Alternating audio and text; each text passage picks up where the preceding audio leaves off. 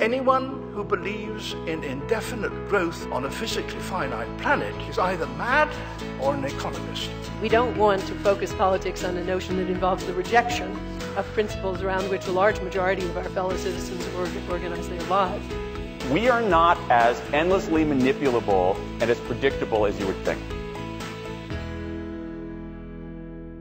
There's no bigger difference between a curious person and an incurious person. You know as soon as you meet somebody, as soon as you sit next to them at dinner or at some kind of event, whether or not that person is really kind of genuinely curious about you or about whatever the topic of discussion is. And when, of course, you meet a curious person, it's delight. They tend to be much more pleasurable and interesting, just generally better people. And yet, of course, I don't really understand why anybody... Stephen Fry made this comment a few years ago. Why are people incurious? It seems to be, he says it's the oddest and most foolish failing there is. There's no excuse for it, especially now that we have access to so much fascinating knowledge and information.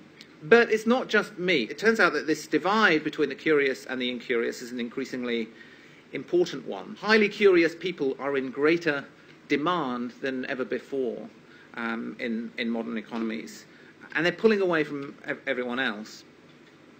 So we're having a lot of debates in this country around inequality at the moment and around the developed world, and we hear a lot about the 1%, but that diverts us slightly from a wider inequality, which is that there's a growing pay gap between the highly educated and the rest in developed economies. So this data is from the US, but similar shift can be observed in the UK and other developed economies. You can see there's a growing gap here. There's a gap between people with a degree, some college education, and no college education, which is a kind of the flat line. But the growing gap is between people with a 4-year degree and the rest. According to Sophie von Stumm, who's a psychologist at Birkbeck, educational achievement is driven by curiosity. So she calls a hungry mind the single best predictor of educational achievement. So curious people are the people who are really kind of driving this trend. And it's not just educational achievement that's driven by curiosity. It's also increasingly success in the workplace after education. And the underlying reason for that is that technology is replacing routine work. So even work that requires a degree of knowledge and intelligence, if it's just routine, then robots are replacing it. And that's what technology replaces first, and it has done throughout history. But increasingly, as we move forward, you'll see smart machines do this more and more, is they're taking over the routine jobs. So curious people, intellectually curious people, people who are capable of learning throughout their career, of asking questions, good questions, of adapting and collaborating with others from different disciplines, people who are capable of really thriving in this world of non-routine work, in other words, are the people that are going to do better. So there's been a lot of debate among psychologists over this for decades, because curiosity is a slightly baffling combination of intellect, emotion, and drive. But the simplest and most profound model of curiosity was created by George Loewenstein, who's a psychologist and a behavioral economist. And he says that curiosity is generated when you face an information gap. When you know something, but you know that you don't know everything. And this makes you want to know more. It's deceptively powerful theory. It's very simple, but it's very powerful.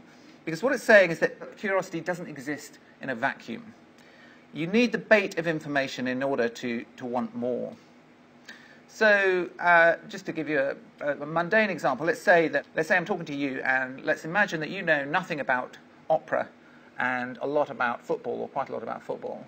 And as we're talking, I drop in some intriguing fact about opera. You probably won't be that interested in it because you don't know anything about operas. You've got nothing really to get purchase on. And so you'll wait until the conversation moves on.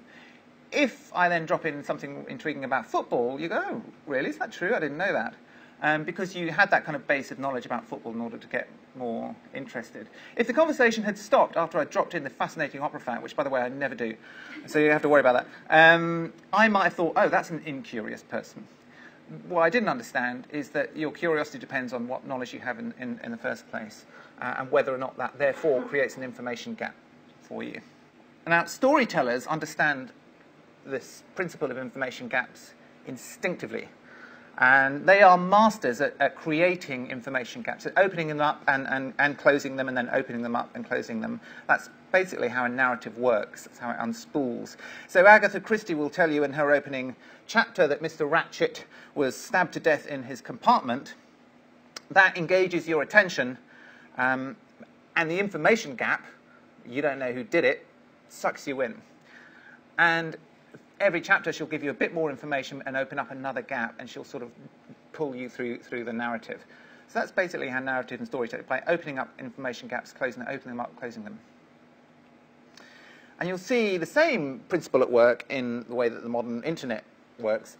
So this is a wonderful quote from Peter Coachley, who's the founder of Upworthy, the viral news organization.